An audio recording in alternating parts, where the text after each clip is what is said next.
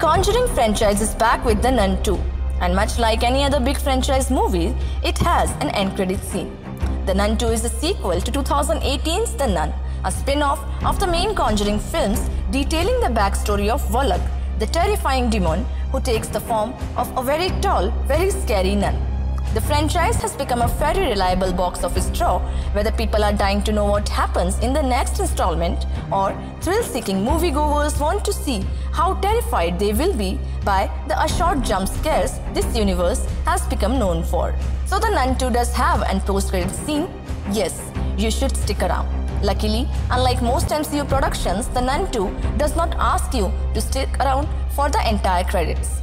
The main credits roll against some freaky music and eerie clips of children playing in schoolyards, and then the screen goes black.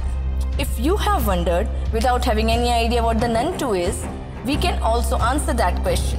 The Nun II belongs to the mega-sized horror franchise that began with 2013's The Conjuring. There are 3 main Conjuring films that follows the cases that Lorraine and Ed Warren investigate that pertain to the paranormal. So have you watched the movie yet? If yes, then share your thoughts with us in the comment section. Thank you so much.